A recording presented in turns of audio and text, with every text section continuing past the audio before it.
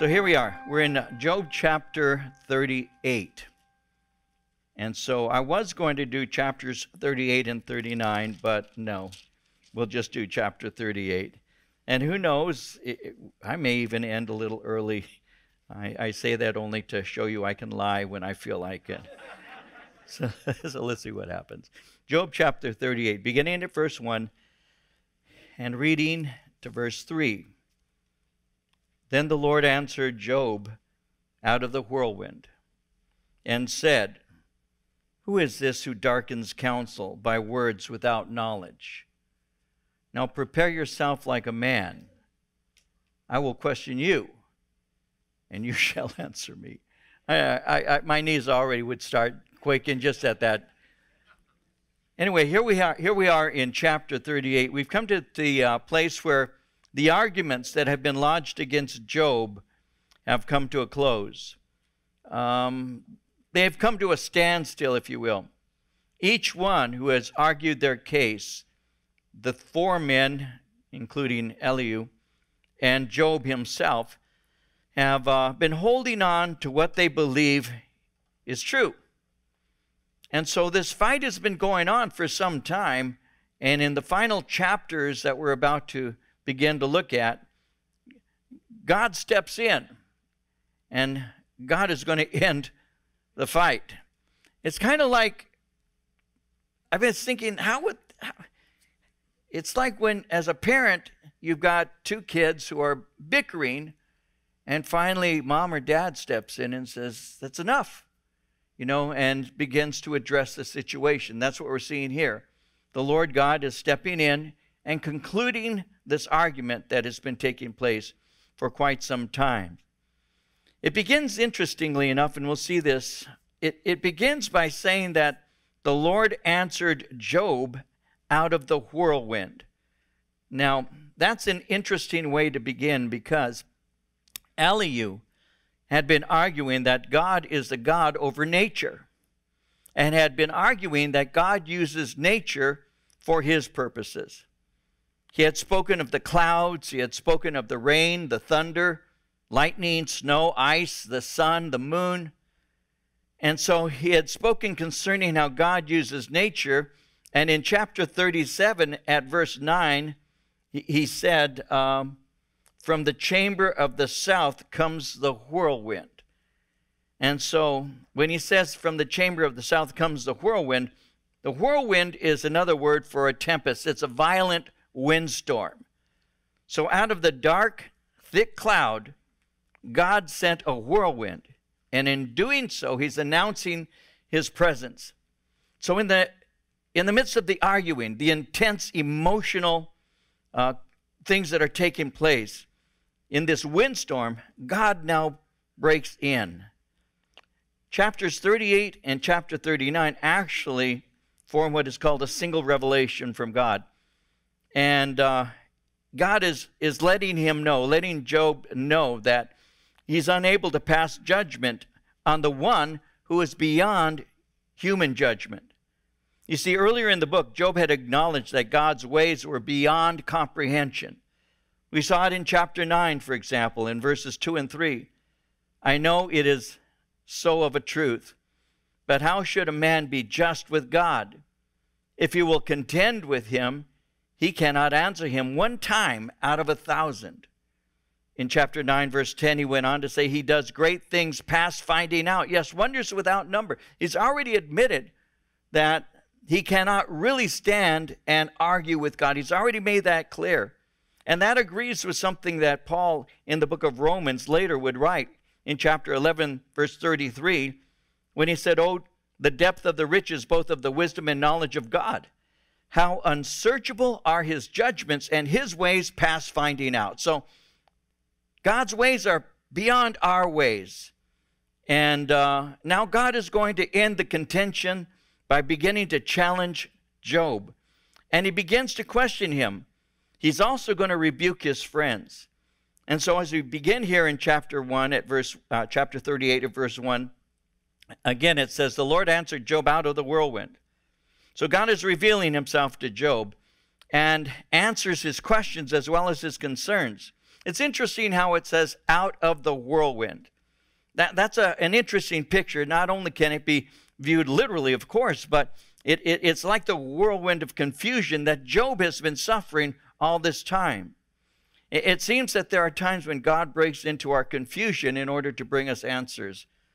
Somebody said, the only man who is ever at rest is the one who attains it through conflict. And I think if you think about that for a moment, you'll see the wisdom of that. The greater the conflict, when it ceases, the greater the rest.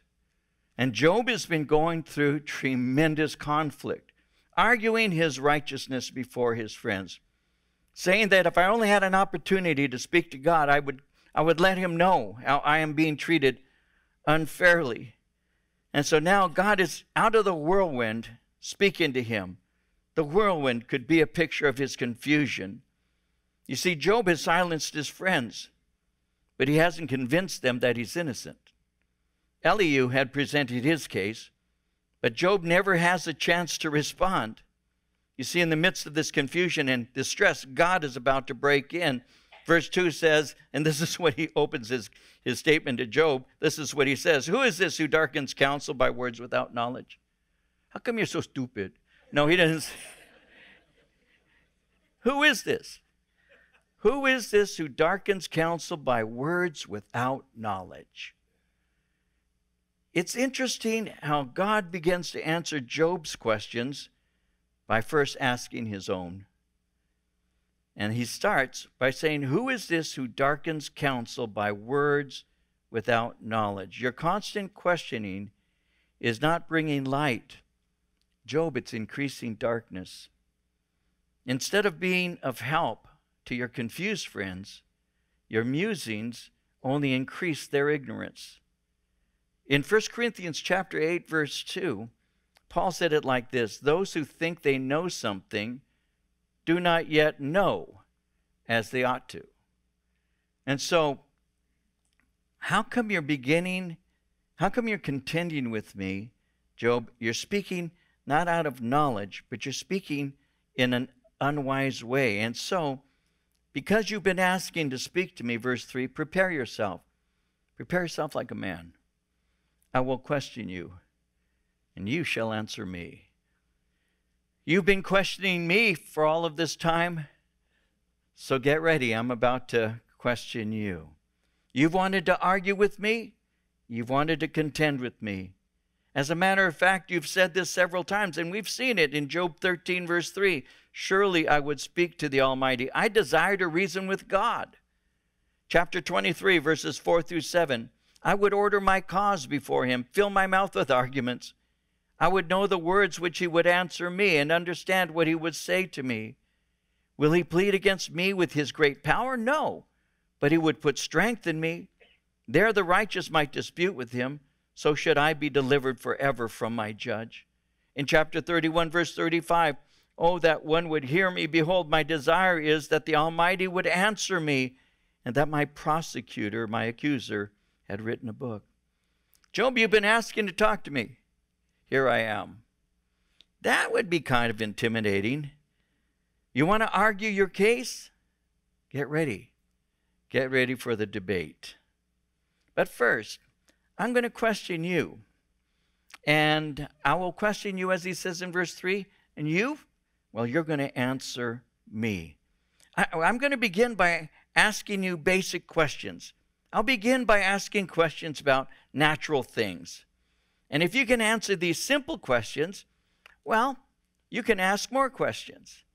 So he begins the series of questions, and that's what we'll be looking at. I'll read them and just touch on them. Much of it is self-explanatory. Verse 4, I'll read verses 4 through 7. Here's where he begins. Where were you when I laid the foundations of the earth? Tell me, if you have understanding. Who determined its measurements? Surely you know. Or who stretched the line upon it? To what were its foundations fastened? Or who laid its cornerstone? When the morning stars sang together and all the sons of God shouted for joy. This is a picture of God's creation of the world. And he begins by comparing the creation of the world with the construction of a building. He speaks in verse 6 of the measuring line that carpenters use. He speaks of its foundation. He speaks of its cornerstone. And the question is, what is the earth built on, and what is it supported by? Job, can you tell me? Who laid the cornerstone? The cornerstone which aligns the building and keeps it together. Who did that, Job? Are you able to tell me? Did you do it? Were you there? Were you the witness? Can you advise me? Let me know. And then verse 7, this is an interesting verse. We'll spend a moment on it because he says, when the morning stars sang together and all the sons of God shouted for joy. So he's speaking concerning the creation and the response of the angelic host. You see, when he says in verse 7, the morning stars sang together, that's a picture of heavenly praise. When the angels sang as God, when God created the earth. You see, when it speaks of the morning stars and the sons of God, this is speaking very often in Scripture of angels. We saw it in chapter 1, verse 6. We also saw it chapter 2, verse 1, when it spoke concerning the sons of God gathering. They were the angels that were being referred to. And so he's speaking about the morning stars singing together and the sons of God shouting for joy. So they're pictured as God's heavenly choir. They're pictured as worshiping and praising God as he's created all things. Now we see that picture here in the book of Job. We see it in other places, but not that long ago in the book of Revelation, we had an opportunity to see a picture like that in chapter 5 of Revelation, verses 11 and 12, where he said, I looked and heard the voice of many angels, numbering thousands upon thousands, 10,000 times 10,000. They encircled the throne and the living creatures and the elders. In a loud voice they sang, worthy is the Lamb who was slain to receive power and wealth and wisdom and strength and honor and glory and praise. And so he's speaking concerning the praise that God is worthy of. Now, when he's speaking concerning this, and he's speaking of the foundations, the cornerstone and everything, well, it was normal to sing songs of joy when a cornerstone would be laid for a great building. So that's a picture that we have. In the Old Testament, in the book of Ezra, written later, events later, but in the book of Ezra, chapter 3, verse 10, it says, when the builders laid the foundation of the temple of the Lord, the priests in their vestments and with trumpets, and the Levites, the sons of Asaph, with cymbals, took their places to praise the Lord as prescribed by David, king of Israel. And so there would be a time of worship and praise and thanks to God for the building of the temple or some structure that was dedicated to him. And so it speaks concerning the worship that takes place and how the morning stars at one time sang together, all the sons of God shouting for joy. Now, here's something for you. You already know, most of you, but I'll say it again here because I couldn't help but think of it as I was reading about when the morning stars sang together. You know who the heavenly choir director was. It was Satan. Satan was the heavenly choir director. J. Vernon McGee said when Satan fell, he landed in the choir loft. I don't know why he'd say that, but those in music ministry would. Satan was the heavenly choir director. I didn't develop a study to speak concerning the fall of Satan, but how do we know? Well, in Ezekiel chapter 28, verses 13 and 14, when God was addressing the enemy, he said, you were in Eden, the garden of God. Every precious stone was your covering, the sardius, topaz, and diamond, beryl, onyx, and jasper, sapphire, turquoise, emerald with gold. The workmanship of your timbrels and pipes was prepared for you on the day you were created.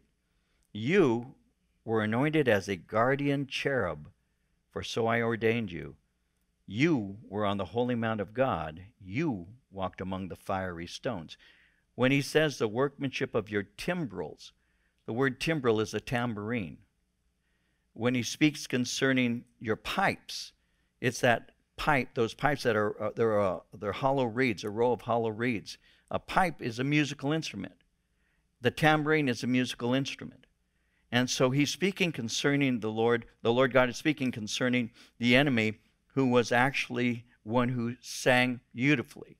There was a beauty in him. Now, I didn't, like I said, prepare a study on this, but I'll share a couple of thoughts and move on. What happens with the enemy is he was so close to the glory that he desired to have it himself. When he saw God worshipped, and he was leading that worship, the worship of God was so attractive to him, he fell.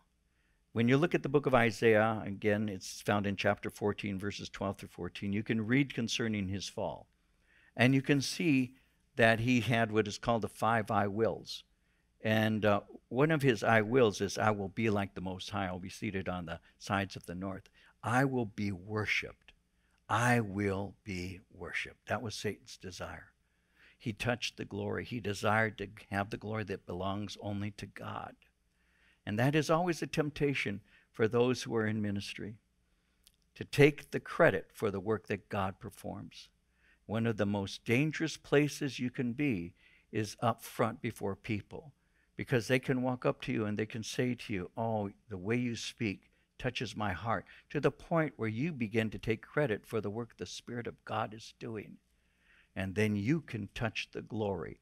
And God says, my glory is my own. I will give my glory to no one else, neither my praise to graven images. I will not allow that. You shall have no false god before me. And that includes human beings who try to be like God. And so we have to be very careful with this, because one of the things that is a temptation is for us to do something that God blesses and then take the credit for it. And one of the dangers we can have is the desire to, without even knowing it, replace the Lord, in a sense that people begin to say to us, oh, you're so wonderful. God is a wonderful God. He's able to keep us where we're supposed to be, and I thank him for that. I remember one person, it was in this room here, before we had built our main sanctuary that we now use for our Sunday services. And I remember I was given a study like I am right now, and somebody walked up afterwards and was speaking to me, and I was remembering how they said to me, you know, when you said this, and then they told me, they said, it just ministered to my heart so much. And I was thinking, I didn't say that. I didn't say anything like that. And I just kind of smiled. Is that right? You know, I'm not going to argue with you. Yes, I'm great. No, but the Lord, he has a way. He has a way of telling you, you're nothing. And I have a way, even when you're misunderstood, of speaking something to somebody else that they're blessed by. God has a way of doing that. He keeps you humble. And reminds me of one of those stories again. Here we go, a story. I was in Albuquerque. It was many years ago, 38 years or so ago. I went with my friend Raul and a team that went for an outreach. It may have been even longer than 40 years ago, but anyway, there we were, and no, it was 40. Anyway, so I was there, sitting down in my brother and sister-in-law and all that were there, and I was sitting next to him, and I had come with the team, and as I was seated there, these two young ladies came and sat next to me, you know, and visited for a moment. Hi, how are you? And this and that. But Raul did something. He got up and he said, I want to introduce the guys who came with me. And I remember thinking, oh, are they going to be impressed? They're sitting next to me. He's going to have me stand up. I remember thinking that I'm going to stand up, and my head was getting all swollen. It was just, and so he says, I brought my brother-in-law, Gary, and Gary stands up and people, and I brought this, and I brought that, and I'm just waiting. He forgot to mention me. And the Lord says, oh, I'll never forget it. You're so important, aren't you? You're so important. God has a way. You know, I'm telling you, the things I tell you when I warn you, just believe this. I've learned the lesson the hard way. I've learned these lessons. You know, I keep learning them. Do not touch the glory. It belongs to the Lord. The enemy wanted to touch the glory. He was the heavenly choir director. The sons of God together in unity praised God at the creation of the earth. And God is speaking concerning that to Job. And he's making it clear. The morning stars, the angels sang together. All the sons of God shouted for joy as God was creating the heavens and earth. And by the way, where were you? In verse 8, or who shut in the sea with doors when it burst forth and issued from the womb? When I made the clouds its garment and thick darkness its swaddling band, when I fixed my limit for it and set bars and doors. When I said, this far you may come, but no farther. Here your proud waves must stop. Where were you? Where were you when I set limits on the sea? Where were you when I set limits on nature? And it's interesting how the sea here is pictured as a newborn baby, and it's wrapped in dark swaddling cloth. The swaddling cloth, one commentator said, could be a picture of the ocean mist. In Genesis chapter 1, verse 2, it says, darkness was upon the face of the deep. So this is before the light of the sun arose and the dry land appeared. He says, where were you when all of this was first taking place? In verse 9, he says, when I made the clouds its garment, thick darkness its swaddling band. His might is shown in his power to control and to confine the sea. In Psalm 104, verses 24 and 25, listen to this. This is so powerful. How many are your works, O Lord? In wisdom you made them all. The earth is full of your creatures. There is the sea, vast and spacious, teeming with creatures beyond number, living things, both large and small. He has power to create and control, to even confine the sea and all that is in it. He's speaking concerning that. In verse 12, he continues and says, have you commanded the morning since your days began? Caused the dawn to know its place, that it might take hold of the ends of the earth, and the wicked be shaken out of it? It takes on form like clay under a seal, and stands out like a garment. From the wicked their light is withheld, and the upraised arm is broken. So have you commanded the morning? Are you the one who commands the sun? You bring forth the sun, which illuminates and warms and even makes life possible. Is it you? In verse 13, he speaks of the sun shining every morning, even to the remotest part of the planet. He speaks of the wicked being shaken out of it. This is light revealing the evil person's sinfulness. It is picturing the evil doing their deeds at night, but hiding from the morning light, which is true even to this day, quite obviously. People like to hide their evil deeds in the darkness because they don't want their deeds to be seen. You don't see people normally, though it does happen now more often than before, but they don't normally break into homes and everything when they're occupied during the day. Very often what they do is they wait until it's dark enough for them to be able to get in and get out. And that's because evil deeds are normally done, at least symbolically, in the dark. Remember in John chapter 3, verses 19 and 20, how Jesus said it like this. He said, this is the verdict. Light has come into the world, but people love darkness instead of light. Why? Because their deeds were evil. Everyone who does evil hates the light and will not come into the light for fear that their deeds will be exposed. And so that's a hint of what Job is saying here. That's what Jesus was speaking about there. People do evil deeds at night. They hide from the morning light. Now, verse 14 is interesting how it says it takes on form like clay under a seal and stands out like a garment. That's an interesting poetic description. It takes on form like clay under a seal. The earth at night is unseen because it's dark. But in the morning, while the light reveals its beauty, when it speaks of taking form like clay, clay is unappealing until the seal, and there would be different seals that you could place on clay, and it would beautify the clay until the seal is applied, and its impression, the impression of the seal, is clearly seen on that clay. And so he's just speaking of how you can beautify something. And verse 15, he went on to say, from the wicked their light is withheld, and the upraised arm is broken.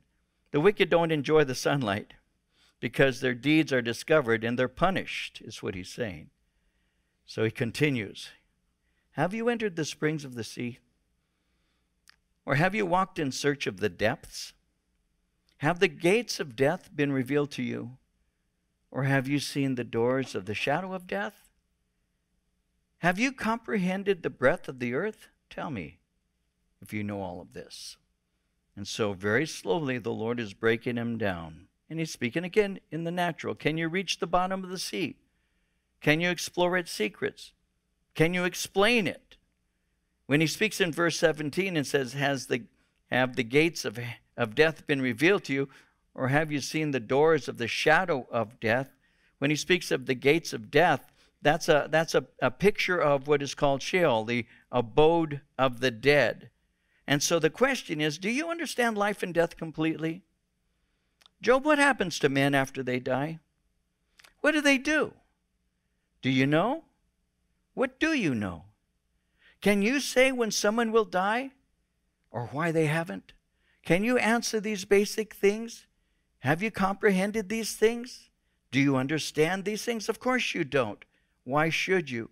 He says in verse 18, have you comprehended the breadth of the earth? Tell me if you know all this. What are the exact dimensions, boundaries, and measurements of the planet that you live on? Can you tell me? I thought you knew everything. This is what I call sanctified sarcasm. The Lord is simply just letting him know, you are the creature, I'm the creator. You don't know these things. Verse 19, where is the way to the dwelling of light? And darkness, where is its place? That you may take it to its territory, that you may know the paths to its home. Do you know it because you were born then, or because the number of your days is great?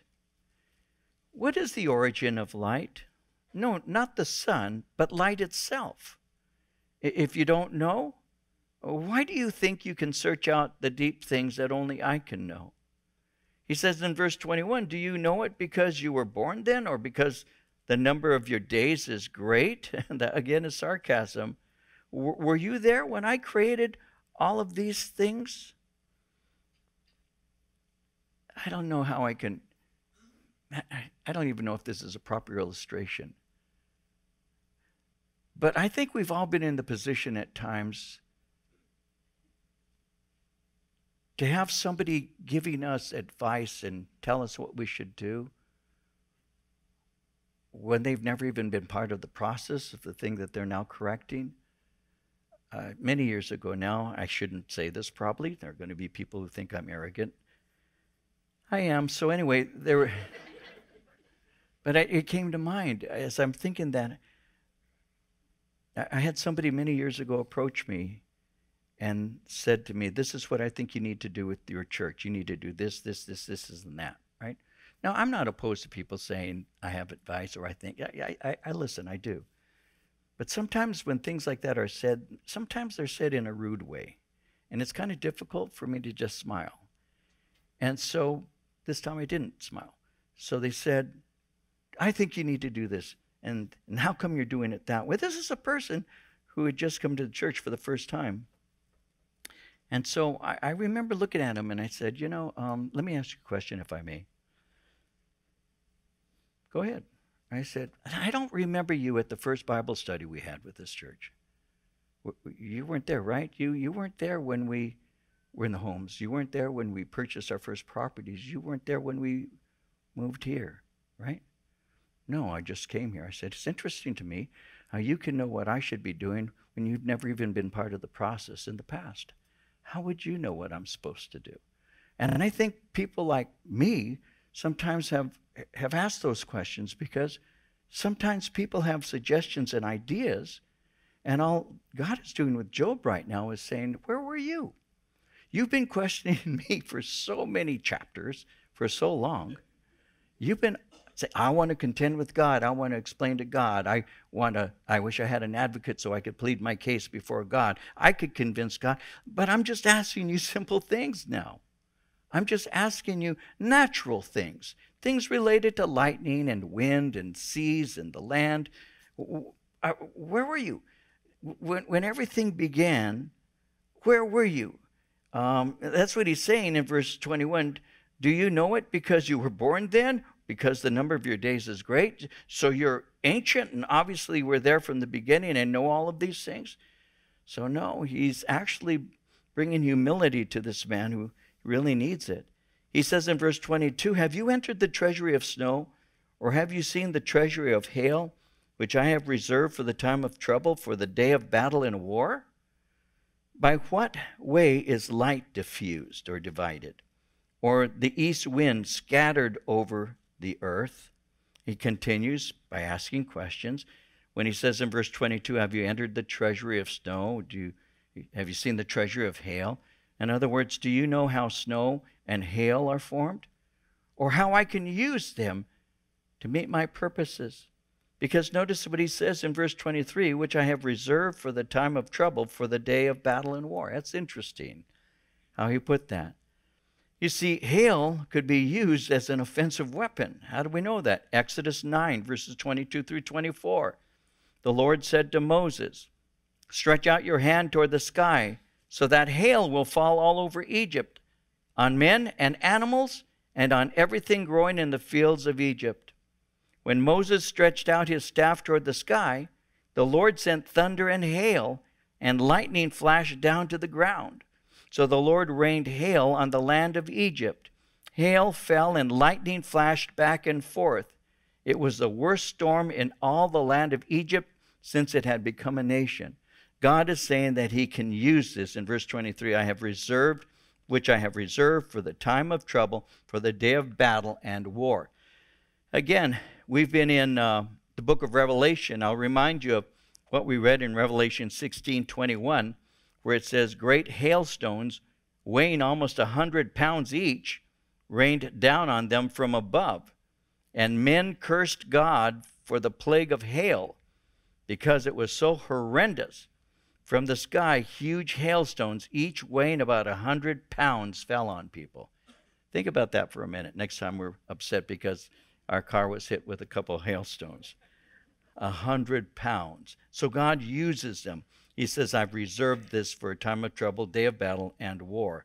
In verse 24, he said, by what way is light diffused, or the east wind scattered over the earth?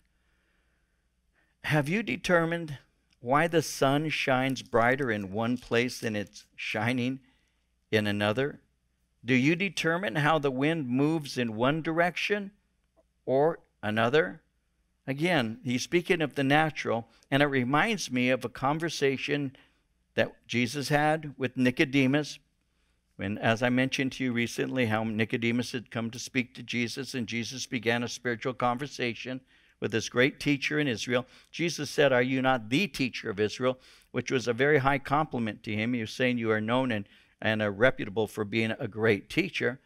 And so he wanted to speak to him, and Jesus was saying things related to being born again of the Spirit and of water. And he talked of natural birth and spiritual birth. And as he's doing that, he said in John chapter 3, verse 8, that the wind blows where it wishes. You hear the sound of it, but cannot tell where it comes from and where it goes. So is everyone who is born of the Spirit. So he's speaking concerning the things of the Spirit. The wind moves in one direction, the wind moves in another. In a sense, that's a very spiritual picture that he's giving. He goes on. And using my computer just now, it just went completely blank. But it's back. So, in verse 25, who has divided a channel for the overflowing water, or a path for the thunderbolt, to cause it to rain on a land where there is no one, a wilderness in which there is no man, to satisfy the desolate wastes and cause to spring forth the growth of tender grass? Has the rain a father? Or who has begotten the drops of dew? From whose womb comes the ice? And the frost of heaven, who gives it birth? The waters harden like stone, and the surface of the deep is frozen. These are all things that, to me, are just interesting, deep philosophy that is hard to understand. So let's just keep going. No. Let's look at that. What he's doing now is questioning him concerning nature.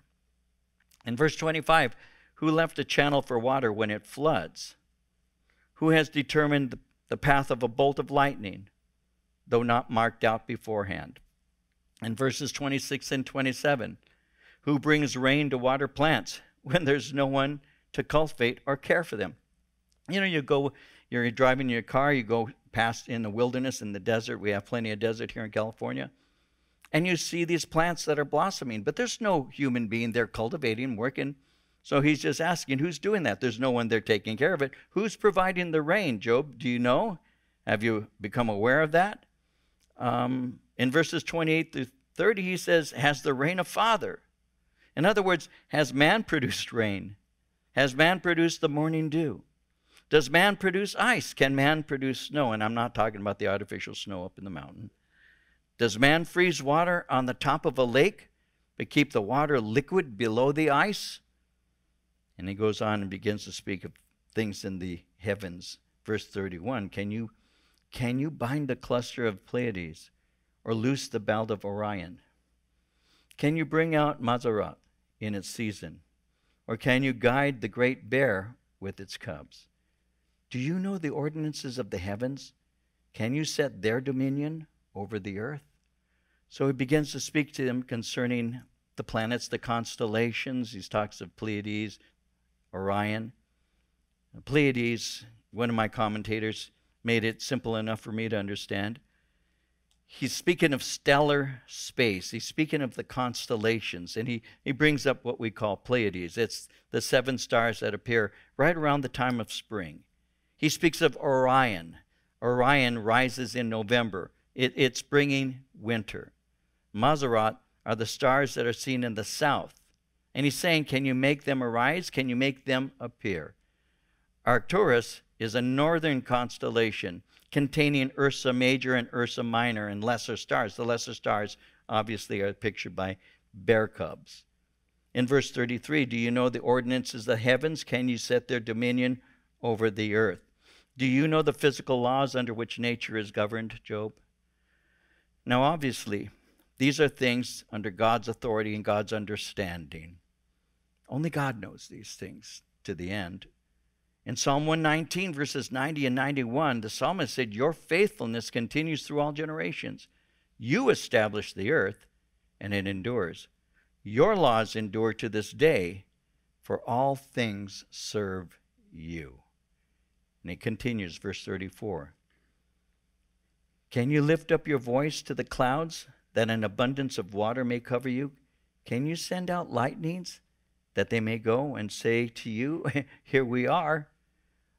Do the clouds take their orders from you? Do they listen to you? Do they obey you? Verse 35, is lightning under your orders, ready to do your will at your command?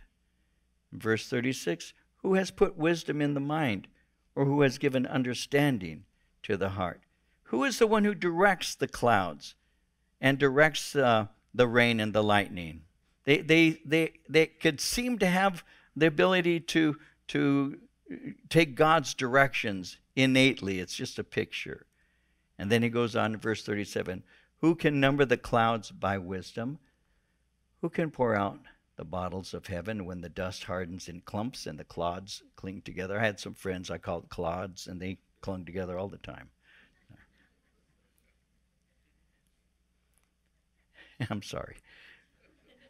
Who can accurately number how many clouds are in the sky on earth? Who can prevent the rain from being poured out? In verse 38, when he speaks of the dust hardening, the earth is dried up and becomes like clay. And when it does, he says, I'm the one who graciously brings the rain. And then he goes on and he says, in verse 39, can you hunt the prey for the lion or satisfy the appetite of the young lions? When they crouch in their dens or lurk in their lairs to lie in wait? Who provides food for the raven when its young ones cry to God and wander about for lack of food?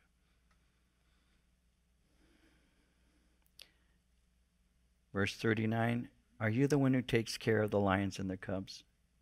Did you place the instinct to hunt within the nature of the lion?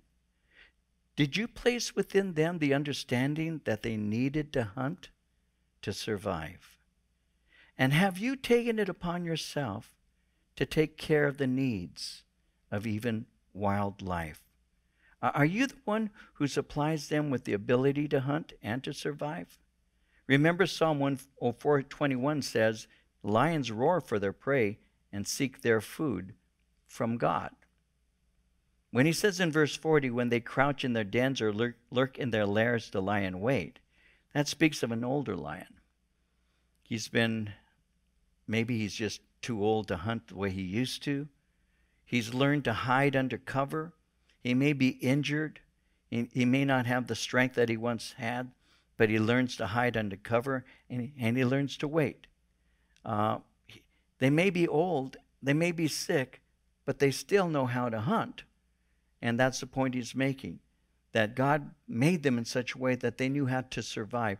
And then finally, when it says in verse 41, and we'll look at this for just a moment, and miracles do happen. I'm almost through. Who provides food for the raven when its young ones cry to God and wander about for lack of food? I'll take a few moments to look at this, because this is real practical. And you perhaps might not see that at first glance. Who provides food for the raven when its young ones cry to God and wander about? Lions provide for their cubs, but ravens abandon their young. I didn't know that. Some of you may know, maybe I have somebody who's a bird lover. Maybe you know. I didn't know that. I didn't know that ravens abandon their young. And here it is in the scripture, and it says, when its youngs cry out to God and wander about for lack of food. He's saying the ravens abandon their young. The lions don't. The lions hunt.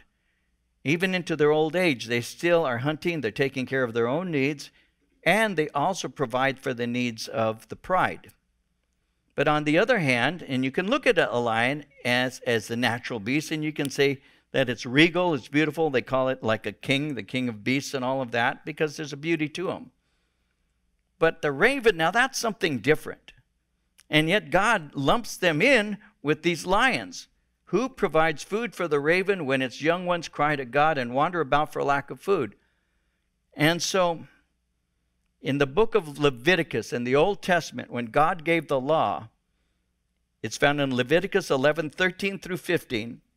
It reads that the Lord said to Moses and his brother Aaron, "These are the birds you are to regard as unclean and not eat, because they are unclean." And he begins to name them: the eagle, the vulture, the black vulture, the red kite, any kind of black kite, any kind of raven. The raven is unclean. And so, the question is asked, and there are various ways to approach this. They may be unclean because they're scavengers. They eat dead bodies. One of my commentators said ravens are loud. They are. They're loud. And as carrion, they're disgusting as they land on this dead animal and begin to tear its flesh apart. Some of us have seen that. You've seen that in one form or another, I'm sure. Not that long ago, Marie and I were driving to get a cup of coffee. We were coming out of our neighborhood. It looked like a vulture. It was huge, huge.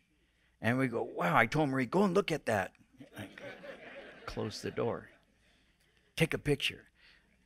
But we went by it it was huge. And we think it was a vulture. It was huge. It was not a hawk. It was too big to be a hawk. But as we saw it, and I'm telling you, we saw it from a distance away, and we rolled up on it. I looked at that thing, and I thought, this is disgusting. And it is. It was just ripping the flesh off. Anyway, I won't go into too graphic detail, but it was very gross. And so they are unclean because they eat dead animals. They're carrion. But they are also just a picture of that which eats the decay or lives off the dead. They're unclean in the Levitical law. So that is interesting to me, because here God says that the young cry out to God and wander around looking for food. What an interesting picture. Even these unclean and rejected birds are cared for by God, okay? Unclean and rejected. What did Jesus say? Luke chapter 12, verse 24. Consider the ravens, for they neither sow nor reap, which neither have storehouse nor barn. God feeds them. How much more are you better than the fowls? Now that's heavy. That's heavy. God even takes care of the unclean things. Before you came to faith in Christ, here's the practical application to that. You were unclean. You were unclean spiritually, right? We are unclean. All have sinned and fall short of the glory of God. There's none good, no, not one. We've all sinned. We have a sin nature. We sin because by nature we are sinners. We don't become sinners when we sin. We sin because by nature we're sinners. I'll be speaking about this on Sunday in some detail. But that's the truth. We receive what is called the Adamic nature. Adam is called the federal head of mankind. We are begotten after its kind. He gave to us his sin nature. We're all born sinners and we sin. That means we're unclean. That means that we can't have a face-to-face fellowship, we'll say, a deep personal fellowship with God. Why? Because your sins have made a separation between you and your God. So the sin has to be dealt with. God, who is a righteous God, cannot look upon evil with pleasure. And yet he loves man. So what did he do? How did he solve that problem? How did God solve the problem that he has in his love for man and yet his righteous justice? The soul that's in it shall surely die. It's appointed unto men to die once, and after this the judgment. And so I am a sinner, locked in sin, a slave to sin. He who sins is a slave to sin, Jesus said. I'm in bondage to my nature. I may want to not drink anymore, but by nature I'm a sinner and I fall back to that which is natural for me. I may not want to steal anymore, or I may hate stealing. I'm tired of stealing, and yet I have nothing within me that gives me the ability to resist. I have an old nature that dominates me. I'm a slave to it. I find myself stealing. I find myself lying. I find myself blaspheming God, rejecting. I mean, that's human testimony. That's what we do. And yet the Bible says God so loved the world. God loves the world. That means he loves humankind. That means I'm part of humankind. That means he loved me. But he's a righteous God, and he cannot allow sin to go unpunished. How do you deal with that? We all know the story. He took him who knew no sin. He made him who knew no sin to be sin for us, that we might be made the righteousness of God in him. Jesus took upon himself as the Lamb of God, who taketh away the sin of the world. He became sin for us. He was the sin offering. And God poured his wrath on his Son. And I'm like that raven, that unclean bird. And yet God sees, and God has made a way for me. That's why Jesus said, that's part of why Jesus said, consider the ravens, these unclean birds. They don't sow, they don't reap. They have no storehouse, they don't have a barn. God feeds them. And then he says, how much more are you better than the fowls? What has God done for you? God has made it possible for me to have a relationship with him through Jesus Christ taking upon himself my sin. Jesus, the Lamb of God. Jesus who took upon himself my sin, and he took what was not his, and he gave me what was not mine. He took my sin and gave me his righteousness. He washed me with his blood. He made me a new creation, and old things are now passed away. Behold, all things are become new. By his grace I have been saved through faith, and that wasn't of myself. It's a gift of God and not by works, because I could boast if I could work my way to heaven. No, God demonstrated his love towards me, that while I was still a sinner, Christ died for me. And what does he tell me to do? You know, like the Philippian jailer speaking to Paul and Silas, sirs, what must I do to be saved? Believe in the Lord Jesus Christ, and thou shalt be saved in thy house. You mean I can't work my way into it? What must I do to work the works of God? Jesus said, this is the work of God. Believe on the one whom he has sent. Trust him. Why? Because God's standard of entrance into heaven is perfection, and you are not perfect. And you can't work your way into it. It's a cost that no man could ever be able to afford. We can't do that. That's why, again, the gates in New Jerusalem are 1,400 miles high, 12 of them out of a pearl. And you heard me share about that recently, that a pearl is formed, a natural pearl is formed by something like sand landing on that oyster, and then that secretion, it covers it, and the wound that it had suffered through this thing that was injuring it actually becomes something of great cost. And that's why when you have the 12 gates there in New Jerusalem out of pearl, that's an eternal reminder of the incredible cost salvation is. Can you pay for that? A pearl 1,400 miles high, 12 of them? That's the picture of the absurdity of human beings thinking that we can somehow do something that makes God like us. God loves us in spite of what we are, so much so that he gave his son to die on the cross. See, this is called Christianity. He loved us. We love him, yes, because, why? He first loved us. That's why. You mean I can't do something to make him love me? No, he already chose to. What am I supposed to do then? Receive his love. And that's hard to do. Yeah, it is, isn't it? It's hard to do until you see what you were without him. And when you see what you were without him, not only do you receive it, but you glory in it, and you thank God in it, and your life has changed because of it, and you show it through the way you live.